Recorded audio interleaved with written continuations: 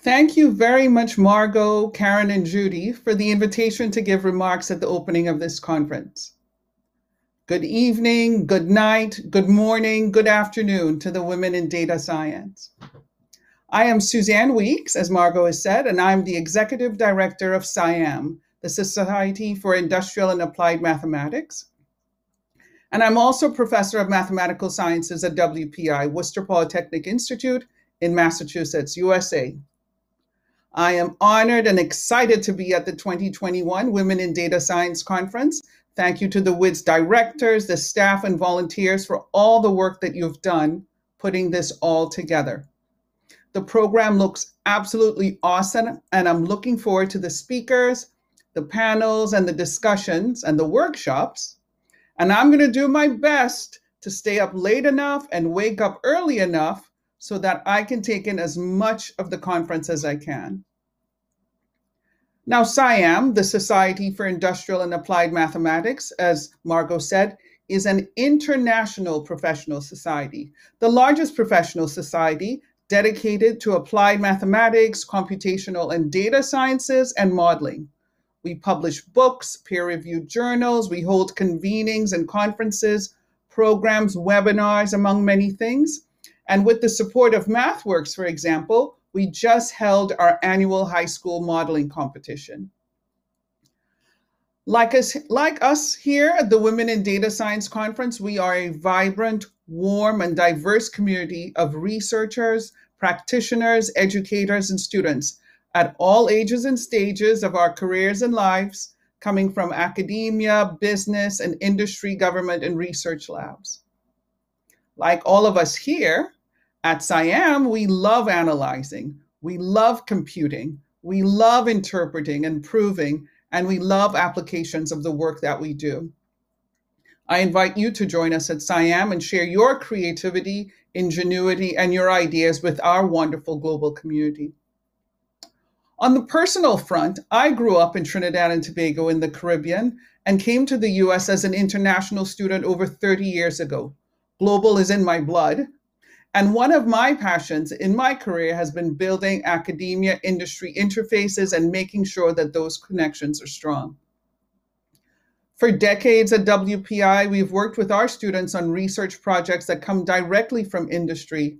And for me, it has been interesting to see the evolution of the field that we now call data science or data analytics.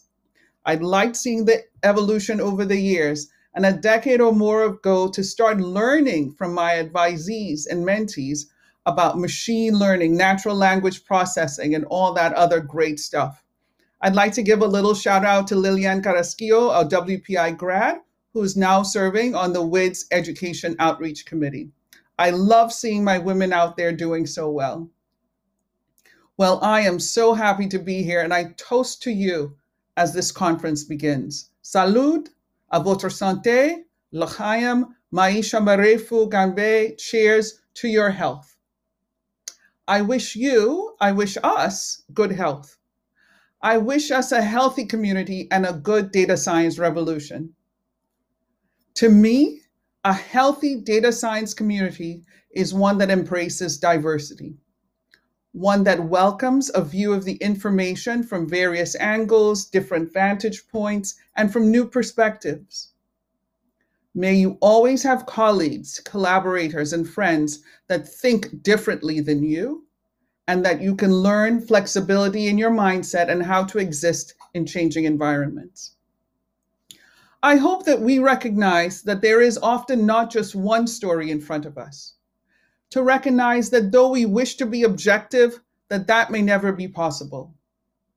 To recognize that in the tails of those graphs, there are people whose lives matter, and that the story is not just in the mean. To recognize and acknowledge that there's always a story, there's already a story built in from the start, in the way that data is collected and from whom it is collected, and to keep that in mind. To know that the story we see is not the end of the conversation, but the beginning. I look forward to hearing what the panel has to say in about maybe 9 hours about ethics and responsible data science, and to hear from Kalinda Griffiths as she discusses priority issues when identifying Indigenous people in the national data in Australia's colonial context. I think that for us, for the world to be healthy, we must not also be great at STEM, but we must learn about the social sciences, humanities, and arts, and more. We must learn to not just ask if we're using the right techniques and algorithms, but also question why we are doing what we are doing and be open to questioning if we should even be doing it. So may we remember to question the question. I look forward to thinking more about this at the WiDS conference. For example, in the next 24 hours, we will hear a talk by Professor Abebe on social justice, equity, diversity, and inclusion, and hear her answer to the question, what roles, if any, can computing play to support and advance fundamental social change? To your health, to our health. I wish us the strength to persevere and persist in the face of obstacles and challenges, be they scientific or computing challenges, professional challenges, cultural or personal. Yet I also wish us the ability to know when to hit pause so that we can step away to rejuvenate and refresh, or press reset to go back to the start and change course, and when to hit mute so we can listen to someone else whose time it is to speak, or to listen to that small voice inside of us that may be our conscience. To our health. May we be able to recognize and acknowledge when we have great privilege and when we hold the power. And may we be secure enough to share what we have and make room for others. I look forward to the panel discussion coming up in just over an hour, I believe, about the democratization of data. And I know that we'll all learn a lot later from the talk of Professor Abu Salem of Beirut, who will talk about her work relating to the Syrian conflict, where they are using advanced machine learning techniques to improve predictions from limited data.